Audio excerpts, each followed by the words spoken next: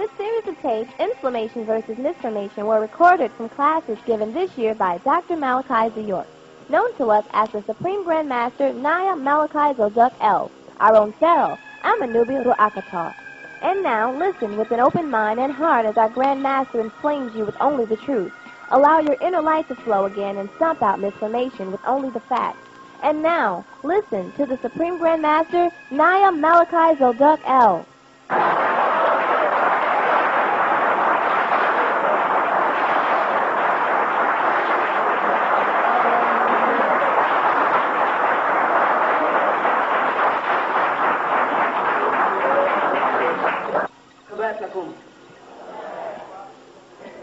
Anybody any questions that may have been asked?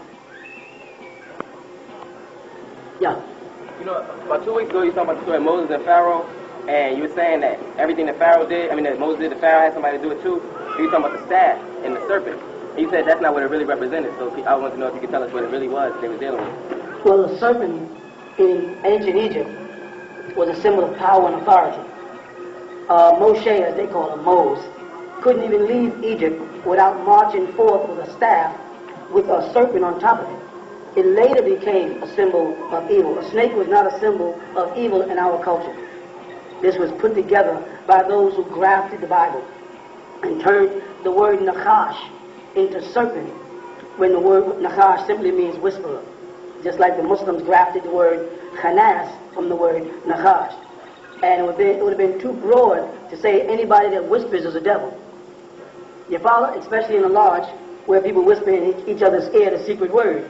That whispering transaction of the master mason to the fellow craft would be interpreted by some critics in the Christian belief as, if they understood the Bible, as a form of serpent activity, because the serpent is supposed to have a hiss.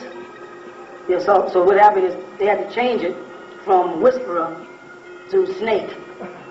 Follow that? And then of course they supported with "on his belly shall he go" for the rest of his days, but they keep forgetting that that's an admission that he was on his feet first. And they don't have on their records, in their history, a period of time when snakes were walking. Though they go back to Babylon, Shinar, and they see on the wall a picture of a serpent with legs. But that period is called prehistory. So he only deals with history, those things that happen on this side of things. You follow what I'm saying? So it was considered a symbol of power and authority in ancient Egypt. Alright? Yeah, in the back. Should be hard to hear you, but I'm going to try. It says that the human aura or head is negative. Like what we're trying to do is try to make it a positive. Realigning ourselves. But with the, you say with the new being is how we're going to be changing ourselves from the inside out. That he was going to be electron, proton, electron. Would that be kind of contradiction with the aura being negative? And then we're trying to make it positive. Is we going to be electron, proton, electron, new being? No, what I'm basically trying to say is everything that has been taught to us about us is negative. We can't just throw it away. We got to turn it to our favor. In other words, the currents that are coming at us from six ether beings is negative energy. We shouldn't let it bounce off us into the universe. We should absorb it within inside of us, or as I simply say, right the wrong. Absorb it. The same thing applies to the aura, right? The human aura right now, because of the magnetic imbalancement of the planet Earth, most people are walking around with negative currents. They've been encouraged to think negative, because they've been encouraged to think survival. They've been encouraged to think me, myself, and I. And that has bred this individualism that breaks you away from being a part of all. And that's negative. We've now, instead of sending that out into the universe, we've got to, as gods, absorb it. We got to absorb the hate, not just close the door on the hate. You know what I'm saying? We got to absorb all the negative energy, because we got the power to do that. We can take an angry person and turn them nice. You know what I'm saying? So we can take negative energy and absorb it within us, in ourselves, and it still won't destroy us as long as we're standing near a God and not a mere mortal working off emotions. Got me? Yes, sister. I'm having a problem. Every couple of days, it switches everything up. Right. We wanted to know if they were man-made or they're a product of what's going on. The netaru, which is the ancient word for nature. You, Aniyat, the woman, is at work taking vengeance on her people. Like the Bible prophecies, and the Christians and the Jews have always said, vengeance is mine, says the Lord. And then if you think of how God, Yahweh, Elohim, Theos, Allah, how would he take vengeance? I'm saying he because that's the term they use. There's no he or she involved in nature. You follow? But how would he or she take vengeance on mortals? Can anybody tell me? What would be the tools that the Most High would use to affect mortals? Say it again. All you got to do is open your book in the Christian Bible to Matthew 24, and they tell you about pestilence and plagues and diseases. They tell you about earthquakes. The Quran speaks about zilzal, the shaking of the earth, the ariyat, the riding forth of the horsemen. All through history, they keep saying that when this Most High power decides to take vengeance on mortals, they tell you it's going to be through nature. And now that we're living in the day of that great and dreadful day of the Lord, everybody is asking the same question: what's going on?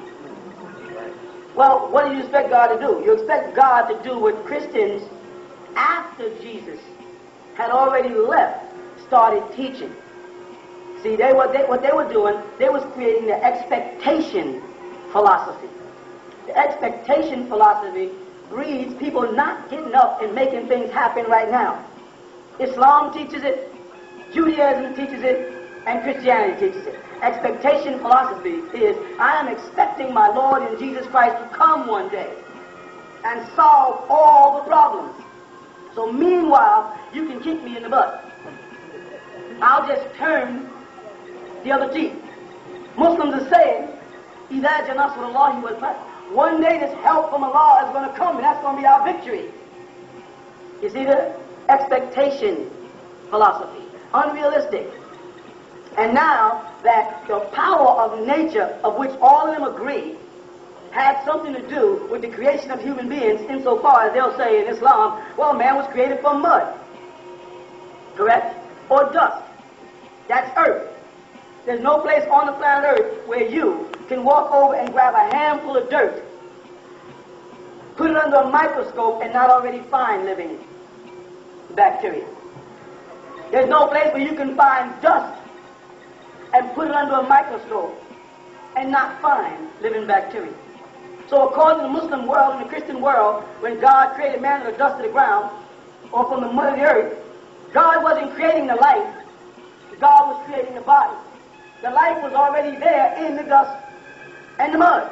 Because again, I say, there's no place on the planet where you can grab a handful of dirt and put it up under a mic and you won't find some type of living bacteria, even 6,000 years ago. Or better yet, 4,004, which is the Christian calendar's calculation. You follow what I'm saying? Life was already there. Who put that there? Who created that form of life? What they're saying is shaped and formed, fashioned and shaped, man or mortal, of the dust or mud of the ground. But the life was already in it. That is working with nature. That nature had already provided life in the mud. Life is in the water. There's no water anywhere where you can put a scoop of water, take it and put it under a microscope. What will you see? You'll see life again. So if God took the dirt and the water, life and life, water, female, earth, man, that's why it's earth in the Bible called Adama, male. Male and female created he, them. Woman is the water, man is the earth. They got it backwards. Put them together and form mud. Two forms of life came together there. Or two forms of matter that contain life were brought together for a greater purpose. You follow that? That was nature at work. They can say or imply that a God reached down and did it with his own hands if they feel like it. But then we'll get into, he had hands. Well, no, he didn't have hands. He just willed it into happening. He thought it, and the mud came together and started shaping. So he had a preconception of what it would be shaped like. He has a mind.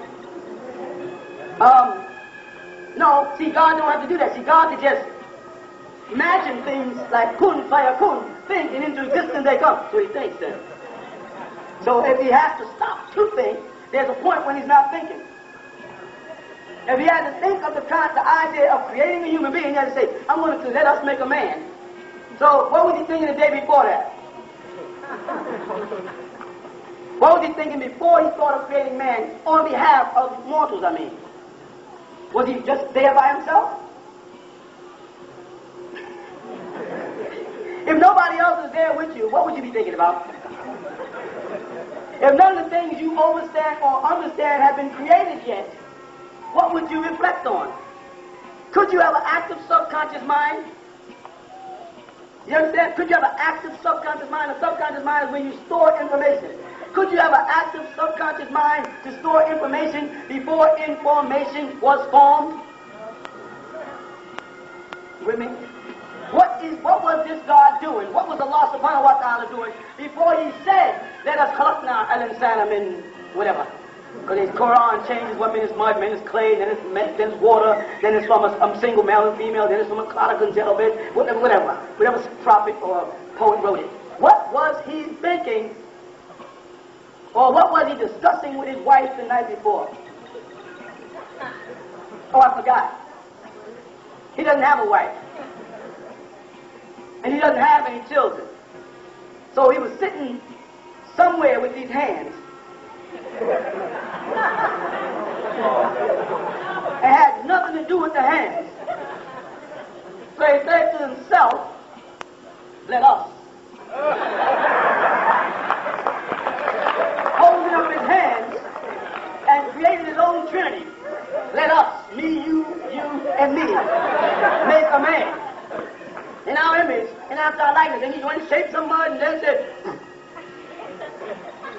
and he blew into man the breath of life, and man jumped up, a living soul. How long are we going to be believing this crap? When are you going to give this back to him and laugh and say, nice comedy? Just like you go back to the video store and you turn back in videos, it's time to turn back in the video called His Story. Yeah. Say it was a nice story. Thank you. I rented this video. I took it home. We watched it. It impressed me. I had moments in it where I believed it. It ended. The titles came up here. Because as the sister's asking me, what about all these tornadoes and things? Because their book of Revelations didn't tell them about that. Their book of Revelation tells them, wait for the craft to come. What about the people that are getting whipped up by nature right now before Jesus gets back? They go to church Sunday faithfully. But tornadoes don't pick Friday nights to come or Monday mornings. Tornadoes come. And they didn't prepare us for that. That's why you're asking. And it's happening all over the world. They're flooded in London. They're flooded in Germany. They're flooding the tornadoes. The volcano that's been dormant for thousands of years just erupted. They didn't prepare us for that. But have you noticed that it has not really affected us? Right. If we are where we're supposed to be, it wouldn't be bothering us. If we are in the wrong environment, at the wrong time, with the wrong people, I don't care whether it's a bus, truck, or plane. I was talking to a lady yesterday in the store, and I said, I don't know about all this flying, because, 9 planes came down last week alone. She said, hell, a plane could have fell on somebody who was on the ground. I said, that's true. Then a point, she was like, you don't have to be in the plane to die. What about the people that was on the ground when the plane came down? I said, that's the reality of it. That's true. So nature is doing this. You know why? Because it's our time. We should not be worried. Rain, most of y'all would have kept sitting here. And it wouldn't have started smelling like dogs either. Let me get my drift. It's our time. We work with nature. You with me? The Bible, the Quran, and all of those silly little books, that video we rented from them. Some 2,000 years ago, we went to the store and said, yo, can I get that video on a white God who came to earth to save everybody? We took that video home, called a video called Our Lord Jesus Christ. We popped it into the video recorder of our heart. And we sat there and we absorbed that crap, and we've been waiting ever since. If you're a Christian, you're saying, you shouldn't be talking about us like that. I ain't talking about you. I'm talking about fools. If you was a fool, you wouldn't be sitting here. You came out here to find out, what about that video, Jesus Christ? A whole bunch of Muslims popped in a video called Muhammad the Arabian Prophet is the answer to all the Negroes' problems. And they slide that video in their heart. A whole bunch of Hebrew Israelites in Israelite church took another one and said, we are the children of Israel, and Yahweh is the answer to all the Negroes' problems. And they slid that video inside their chest. But the video ends, but time don't. Christianity is going out. Islam is failing. You with me? Judaism is gone, but time hasn't. And we have withstood all the crap, and now we're saying, okay, tell us the truth. The movie's over. Tonight's movie had a little drama, had some lust in it. Read the Bible. It's got sex, it's got what? Violence, it's got all the things a good movie has. Any Steven Spielberg has done. But it's over. It doesn't apply to us no more. And now Mother Nature is showing everybody on the planet who's the boss. Yeah. The baddest military in the world. They couldn't do nothing about them tornadoes. They went through military bases flipping planes. Whether it's in China, and they think they're sophisticated, or Russia, who thought they were sophisticated, or America, who thought they had sophisticated military capabilities. Mother Nature goes through airports with tornadoes and flips over planes. Topples boats or massive ships.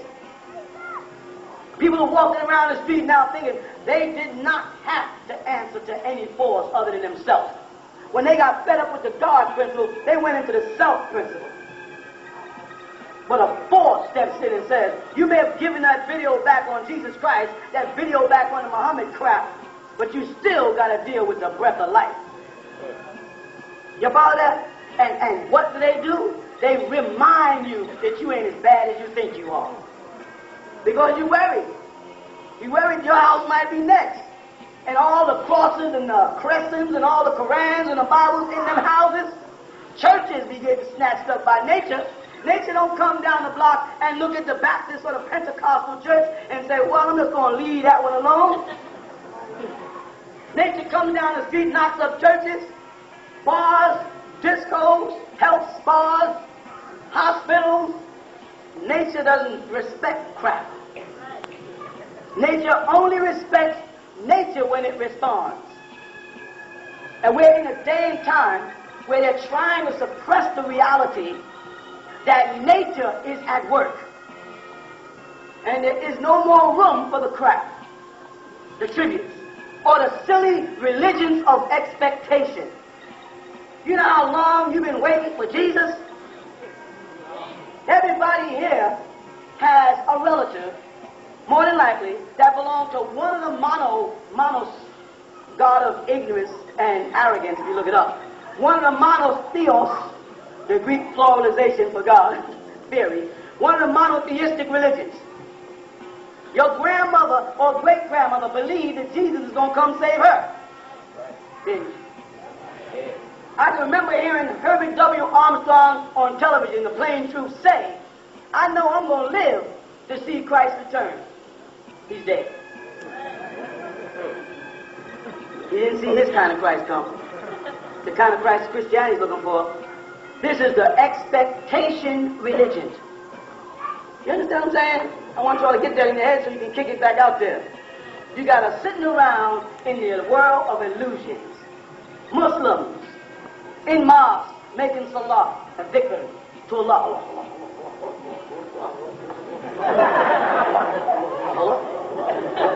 Every now and then somebody takbir. Still, they go to Mecca and die. Still, they plan a plan. Look at this. They plan a plan, and Jesus plans a plan, and Jesus is the best of planners. Insofar as the plans that the Arabs had in New York last week to blow up some buildings was abruptly, right, blocked by Christians. Christian FBI ran in and shot 2 Muslims up and stopped them from doing their bombing in the name of Ismail. Is that right? Was that on the media? Are them niggas laying up in the hospital with bullet holes in them? Did the bombing stop? So instead of saying they plan a plan and Allah plans a plan and Allah is the best of planners, you got to change that around now. You got to say, we plan a plan and the FBI planned a plan and the FBI was the best of planners. The FBI is more powerful than Allah because the Muslims did not succeed. And if they were moving in the name of an all-powerful, unstoppable God, could anybody have stopped them? No. Heck no. Would the old sheikh be in jail doing life if he was following his God, and his God was a good God and a powerful, all-knowing God? Would his butt be in jail doing life in America in a Christian jail? Would his following be in jail? Hello? You know, not. Hello, wake up, Muslims. Your God is dead. Your God does not respond to you. You get no help. There's no Nasrullah anymore. Now, if you pick up the Holy Quran and you start to read it, you may hear Muhammad sallallahu alaihi wasallam to make you feel good, that he got help from Allah. When did it stop? You know what I'm saying? If you read the Islamic studies, seerah, histories of Islam, and trace it all out, you go back 1400 years ago, and the Prophet Muhammad, according to their writings, got help from Allah against his enemies. Right? When did it stop? Why is Lebanon a parking lot now?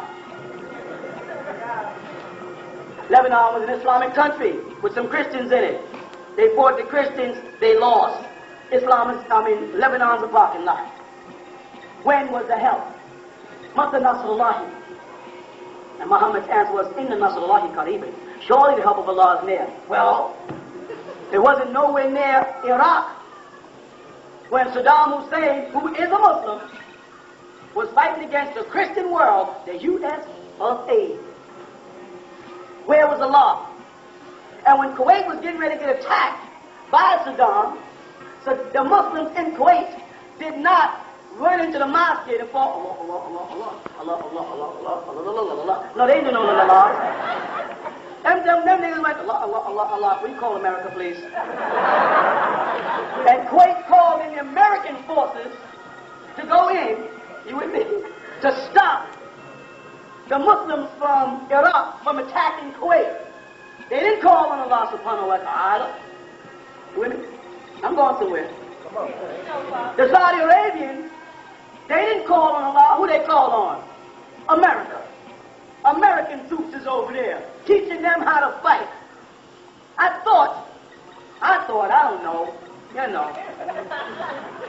I thought the Quran said when a Muslim is in distress in battle, Allah sends help from heaven. Angels are supposed to come down to help you. Unless you're trying to tell me it's American forces over there are angels.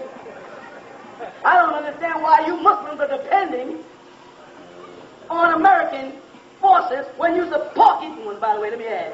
Alcohol drinking one. Because Saudi Arabia has to put aside a certain neighborhood in Saudi Arabia just for the alcohol drinking, pork eating, naked dressing Americans over there. Where is the help? Hello. You know what I'm saying? When did it stop? I'll tell you when it stopped. It stopped right after Ba'ad Rasulullah, right after the Prophet Muhammad. When they suppressed the family of Ali, when they suppressed his daughter Fatima, when they toppled pure Islam, and they introduced this crap that they're shoving down your throat today called Sunni and Shia and Ahmadi and all this other crap. When Islam in its pristine purity was destroyed, before it was a religion, when it was still a way of life, when it was sent as a salvation to a backwards people in Arabia. You understand?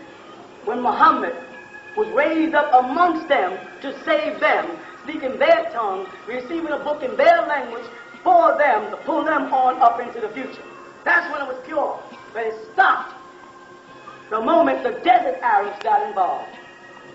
And when you look on television and you see Word D. Muhammad, I know you love him. I love him too. He's my brother, but he's confused. He got hit in the head with a rock called I ain't got no sense. He's always, and almost all of you Muslims out here are always surrounding yourself with desert Arabs.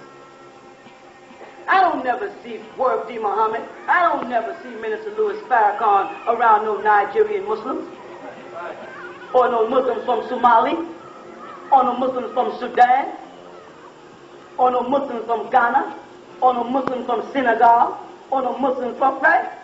They're always around Pakistanians, Saudi Arabians, a whole bunch of what the Quran told them to watch out for. El-Arab, desert Arabs, they call them the most deceptive. And when we as Ansars refuse to sit down at the table with them and do what Farrakhan just did, you understand? I refuse to let them come to me and put a turban on me about my way of life. Say, get out of my face, jump.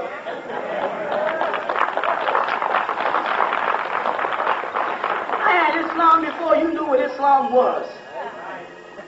Before Muhammad was born, we had Islam. You know what I'm saying? Now you're going to come and try to ask me, do I want to join the Islamic Council with a bunch of confused Al-Arab, a bunch of Hadith following fools. And I, as an Ansar, said, hell no. You got to go. And Muslims, black skin, woolly head, picky head, buckwheat ass niggas with tagirs on, got mad at me because I don't want to kiss no Arab butt. Then he must not be a Muslim. He ain't want a whole Ansar, he's a co-father. They all up in my private life. Because I don't want to fall in the train. So I said, I'm hanging out with Sudan. And I picked Sudan over Nigeria because I can overlay this crowd in Sudan. And everybody here from nappy hair to wavy hair to light skin to dark skin to long nose to wide nose to brown to black to beige colored skin would fit in Sudan without any racial problem. Unfortunately, if you went to Nigeria, some of y'all, they'd be saying, you look Nigerian. Others, they'll be saying, what are you? But almost most of y'all got mistaken as a Sudanese as an answer. People say, are you Sudanese? Tells you where you had roots. And I didn't say roots, I said roots. So, when did they lose the power? They lost the power when they suppressed us. When they caused Fatima her life. When they sought out and killed Hassan and Hussein, the sons of Ali and Fatima, and they killed the Prophet's family. That's when they lost it. And the fools that are in Islam now are demons. When did Christianity lose its power? When Paul went and followed Jesus' disciples. You with me? When he fabricated his own doctrine. When Paul was self-proclaimed disciple while walking on a roadside by himself, said, I had a vision. And Jesus said, Saul, Saul. But he proceeded to call himself Paul. You tell me that God, the Son of God, talk to me, the Son of God in flesh calls you Saul, but you call yourself Paul? If God called me Banana Head, my new name would become Banana Head, and I'd be proud of it.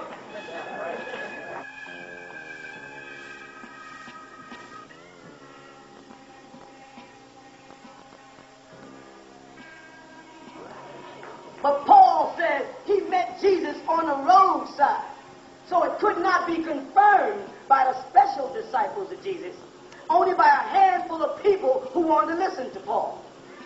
You understand? They lied on Jesus. Where did it go back? When the Romans, equivalent to El-Arab, the desert Arabs, got into that religion, which was not Christianity. There's no such word as Christianity. Jesus never heard the word before in his life. Christians are being taught in church to call on on somebody who would not respond. The boy's name was Yeshua. Yeshua Bar-El. You with me? And that L is on the end of Gabriel, making him a Moor. He would have never known who you was talking about. So that's where that died. So now, these videos you selling us are rewritten stories that I'm supposed to accept on what you call faith and live in a world of expectation until I die. Jesus is coming. My grandmother said Jesus is coming. My great-grandmother said Jesus is coming. And on the other side of my family, there were Muslims, and they were saying the same thing about the Mahdi and the Messiah. He's coming. Generations passed, and he did not come. Believe you me, there's fools in church right now saying, today on Sunday, Jesus is coming. They still believe it. Jesus said in St. John's, you see me in a little while. We're 2,000 years away. Jesus' concept of a little while in most people's is real different. Muhammad said, surely the help is near. Inna nasrullahi qariban. Surely the help is near. Muhammad said that 1,400 years ago. Muslims are still getting beat up, starving. Christians are starving. They want to hide Jimmy Swagger. Now you ain't hiding Jimmy Swagger. Pull Jimmy Swagger about up there so we can talk about him. Jimmy Swagger had a whole population of us believing that he was right. Jimmy Swagger had his hand in somebody's pocket swagging the stuff out. He got caught in a hotel with some old girl. Now you want to hide that that's Christianity. Jim Baker, another one. You better with me? You want to hide that Jim Baker was all homosexual, stealing money from people in the name of the Lord. All I'm saying is, why should I trust you now? Why should I trust any more of you? You understand? Farrakhan changed a million-man march into $1 million march, sticking the money in his pocket. Why should I trust Farrakhan? I can't question him. I can't question your preacher without you getting mad at me. Let me ask your minister some questions to see how he handles it. You want me to ask you a good question? You want something new? Let's do it, huh? Let's do it. This is a new one for you. Ask the Christians and the Jews. I know you recognize that as Ham, right? I know you recognize this one as Mizraim, correct? Right. Who was Ham in the Bible and who was Mizraim in the Bible? Talk to me. Huh? That's right, sons of Noah. According to the Bible, there was a great flood and the whole world, except for Noah and his family, was destroyed, drowned. Is that correct? Right. Everybody on the planet Earth was drowned in Noah's time. This is what your religion teaches you. You walking? All right. Now, Noah, as they say, became the father of Shem, Ham, and Japheth, 3 sons. Right? After the flood, there should be nobody on the planet now but Ham and his family. I want you to get that in your head now. Everything else is dead, drowned. No more, there's no civilizations, nothing. Okay? This man, Noah's son, Ham, which the Egyptologists, who think they know what they're talking about in America, are calling Kemet, or Chemet, or Chemi, or chemistry. You with me? It's just one of the sons of Noah. And out of that son, they get Mizraim, who becomes known in their Bible as Egypt. Mizraim in the Bible, in the Christian Bible, you look at any Strong's Concordance type of Egypt, and you'll see the word Mizraim. And Mizraim is one of the sons of Noah. And nobody's on the planet before that. You with me? Then we go to Genesis chapter 10 and walk Genesis chapter 10, chapter 11, and chapter 12, and you're going to find out that there were 7 generations of people between Mitzrayim and a man called Terah. Terah was the patriarch of their religion, they say, which Abraham didn't know nothing about Christianity or Islam. His name was Abraham. Terah is the father of Abraham. Are you with me? Only 7 people lived between Mitzrayim, who was a part of the family that landed on the ark on Mount Ararat over in Turkey. No planes, no trains, no cars, foot, camels, and donkeys is the way they traveled back then. I lived there. You just believe it.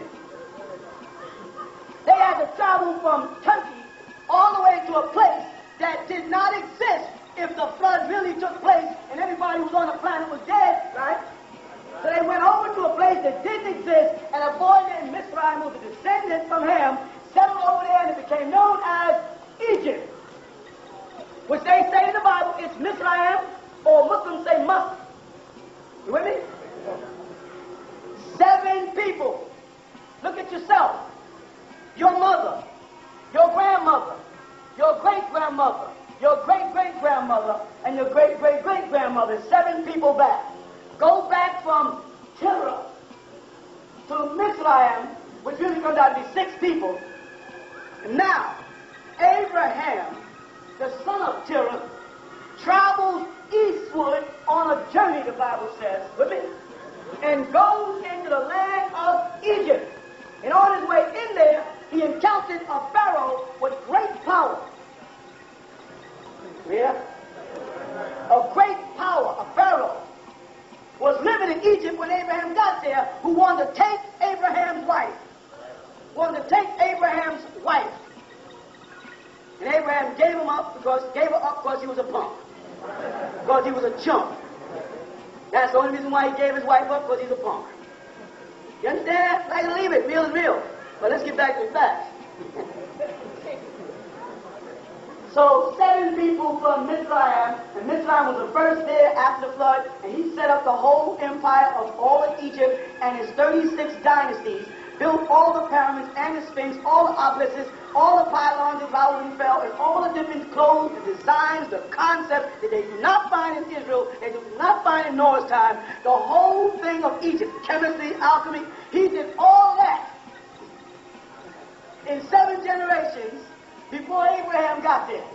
And by the time Abraham got there, they had this massive big empire that was so powerful that a Hebrew prophet had to humble himself before those people. You get where I'm going? Yeah. There ain't no way in the hell they could have built the great Egypt with 7 families. No way possible.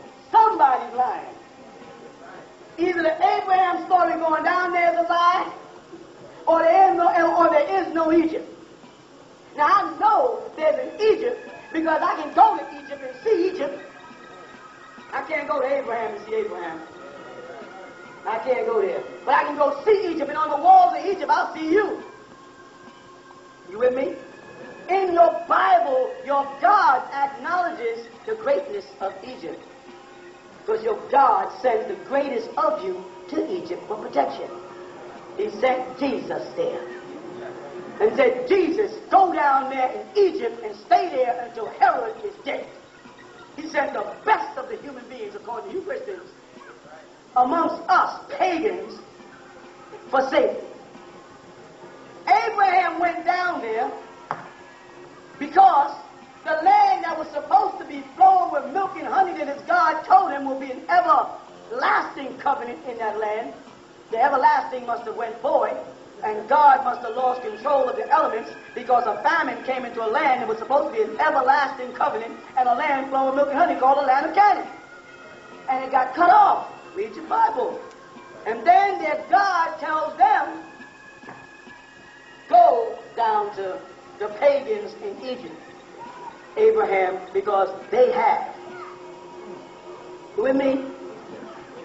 Moses, the father, the literist, or the scholar, or the recorder of the records of the law, called the Torah, was born and reared Egypt, educated until he was 40 years old in Egypt. Their God, who controls all things, put the man who was to write their scripture not in a Hebrew environment, but in an Egyptian environment. So he can come out of the Egyptian book of the dead and write his Torah to guide his people. Why? Because if it's true that Mizraim was the son of Noah, then Mizraim was also the original Hebrew according to your doctrine, which is wrong, but there was no such thing as Hebrew yet. So when Abraham went to Egypt, he was not going to see a new people. He was going amongst his uncle's people. There was no new religion. The people of Noah forgot the religion. Obviously, Mizraim picked up and migrated and took all of the customs of Israel before it was called Israel, of the Hebrews before it was called Hebrews, and set up the land of Mizraim. And the people who lived in Babylon under the Babylonians, calling themselves Israelites, lost the law and lost the Ark of the Covenant and lost their dress code. When you see a Muslim woman with a headpiece on, and you look at the Egyptian statues of a Namuz, we call it, it's the same headpiece. You hear me? Somebody did something. When you jump down, way down to Christianity, and you speak about the resurrection of Christ, raising him from the dead, bringing him back to life, you go to Egypt, and you'll find what? The breaking of the mouth ceremony, performed on all of the pharaohs that were gods after they were dead. When the Orion star made a 70-day travel around, when it rose again on the horizon, the sun resurrects the Horus, Horu, horizon, horoscope. The Greek word Horus for sun in the Bible. When that sun rose, then the Pharaoh was taken and put in his pyramid and lifted, and his mouth was open, so that the light from that star could reanimate his body, and he was considered being transported from death back to life. This is in Egyptian writings, predating Christianity. So what it is, he's a human God that walks the earth. You with me? He dies. They have a massive ceremony. They put him inside a sarcophagus, which is a pyramid or a tomb, and then they resurrect him back to life for eternity. That's what they promise you in Christianity. You understand? That was copied out of our books. The whole concept of the resurrection or the coming of God is no more than the horizon, the sun rises and the sun sets. You use the word set for sunset, and it just happens to be the deity of night in Egypt, the brother of Osiris or Osir. It just happens to be sunset. You borrowed it from ancient Egypt. You with me? And when that sun, talk to me, when that sun comes over the horizon, you see the light of the sun travel across the water. With that, if you was there in the morning and you could watch the sun come up over the water, you'd see the light of the sun move right across the water. Right? The Son of God walked the water. You copied that from us. Josephus, Flavius, Piso, some say Flaccus, couldn't flatter himself. He wrote plays based on our story and wrote it into his story. You with me? His story is based on life. Our story is based on darkness. So they made you think that the devil was in darkness and that God was in light. When in actuality, if God said, let there be light, then God had to have been in darkness to cut the light on. So darkness had to be there first. I'm not talking about race of people. Don't start patting yourself on the back. I'm talking about darkness. I'm talking about, some kids just got hurt. I'm talking about how when you go to your house tonight, you with me? And you get ready to go to sleep, and the television is playing or the record player is playing, and someone's in the back eating and laughing and joking, and you go in the room, you say, could y'all do me a favor and could y'all quiet down a little bit, because I'm about to go to... And then I go in my room, and my room is full of my stuff, surrounding me, colorful things, memorable things. I must do what? I must cut off the light to bring that place to a peaceful, blissful, tranquil environment. I must get back into the darkness before I can go to sleep. And many people say, I can't sleep with the light on. You have to turn it off. Well, the devil, Beelzebub, as some call him, Zuen, Shaitan, Hasatan, Satan, Diablo, they got all kind of names for him. Diabolus, Apollyon, whatever all the names they could figure up to call somebody who doesn't cooperate with them, has been ruling the day in chaos. And now the night is coming for a new sun cycle. You follow that? And everybody knows, if everybody can feel that something is happening in the world, all over the world. Somebody up there saying, keep the planes out my sky. If I wanted y'all to fly, I would give y'all wings. Now, he's so compassionate and concerned, he doesn't kill everybody that goes up, but there's not a place on the planet where a plane has gone up where somebody didn't crash. But we so dumb, we bungee jump even after the cord pops. So people are still flying. Boats are sinking.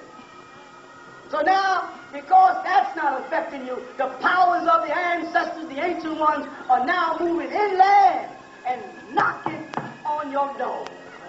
And houses are floating away. Not houses in ghettos only.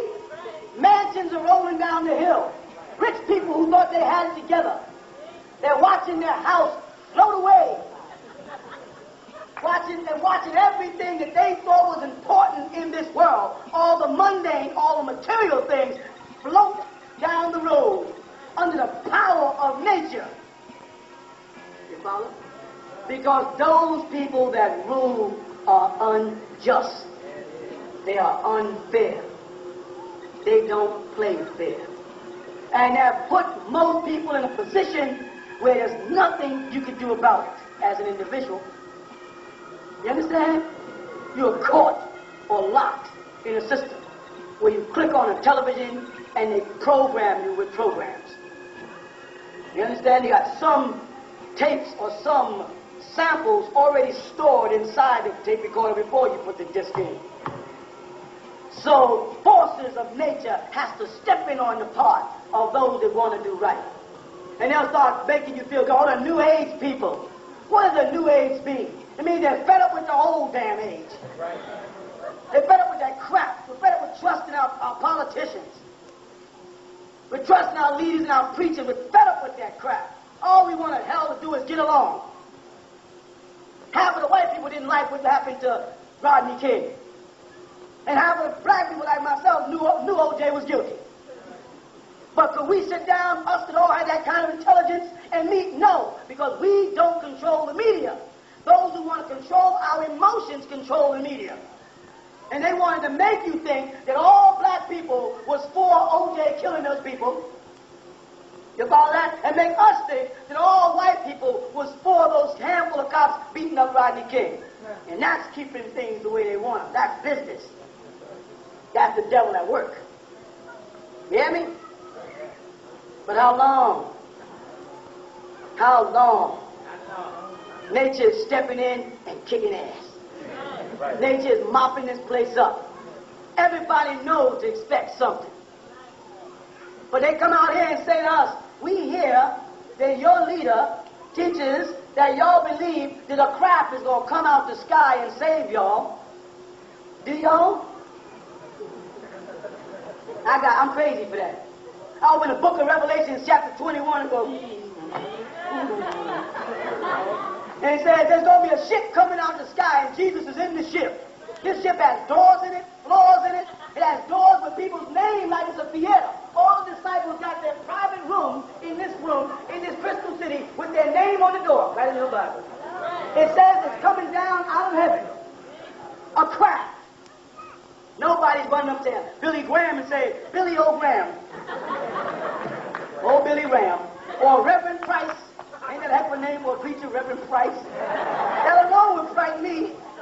I know when I had the word Price, it got something to do with money.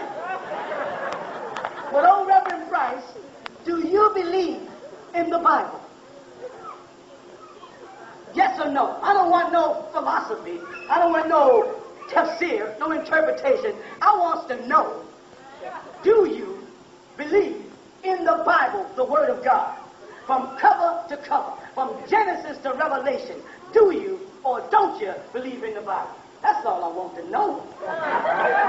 You got the Bible up, you beat me with the Bible, I go to jail, you make me put my hand on the Bible on my way out. I get the Bible when I'm dying, you got a guy reading the Bible when my baby's born, you're trying to read the Bible. Hell, I've been beat up with the Bible so damn much, all I want to know is y'all believe in it.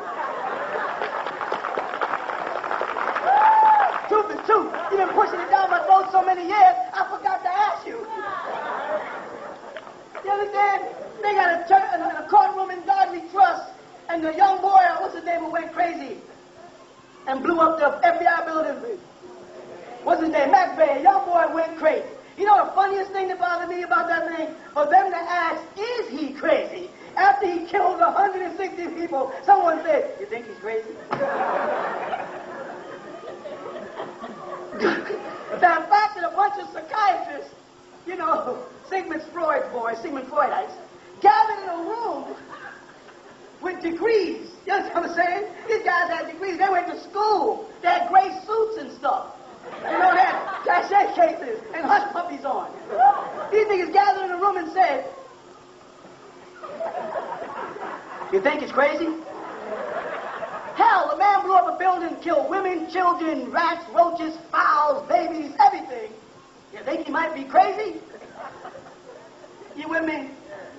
Then they go into the courtroom under the sign, in God we trust, and human beings, people who say they believe in the Bible, were saying, burn him, kill the boy, 27 years old, kill him, I want him dead. One woman had the audacity to admit her cluelessness, how dumb she was. On national television, everybody missed it. You know what she said? She said, I did not believe in the death penalty until he killed my loved one. Listen to what that meant. I did not believe in the death penalty until he killed my loved one. So everybody else's children and babies that were killed by serial killers and kooks, it was okay. But the moment the angel of death knocks upon your door, you get a whole new policy on vigilantism. They turned the damn country into say the word for me. Thank you. And had everybody saying, kill the boy, kill the boy. Nobody said, cure the boy, cure the boy. Because if this boy went off, because of what happened at Waco, you understand? Then some other boy is going to go off. And what they're going to do is they're going to study the mistakes he made, do the same thing without the mistakes, because, hell, the boy was dumb. The boy was dumb. He's a nice kid, but he was dumb. He made mistakes. You don't blow up FBI building and drive a car that breaks down on the highway unless you're kind of dumb. You can't be that bright. You blow up the FBI building, the Federal Bureau of Investigation, and your car breaks down on the highway. You made more money for the bombs than you did the car to get away from. That's like these hip-hops with their shoes untied and their pants down running from the police. How dumb can you be? But because of all of this, because the state the world is in, because there's nothing that no one leader, no one church, no one person can stand up and do to stop it. Everybody said, God help us. Allah help us. Yahweh help us. Adonai help us. Somebody help us. And nature steps in to help. The problem is you looking for nature to be your God you've been taught through your Bible or your Quran. And that's crap. Nature is stepping in. You know what you find in towns where white folks and black folks hated each other? They got to help each other prepare for the flood coming in. They all passing the sandbags together. When the houses are floating, they're sharing apartments with each other. Shelter, sharing food. If I see a white baby floating down the street because I'm black, I'm supposed to go like this, I'd be the devil. I'd become the devil immediately. You follow? Yes. I'm supposed to help. And anybody who don't help another human being, that is the devil. I don't care what color your color. You understand what I mean?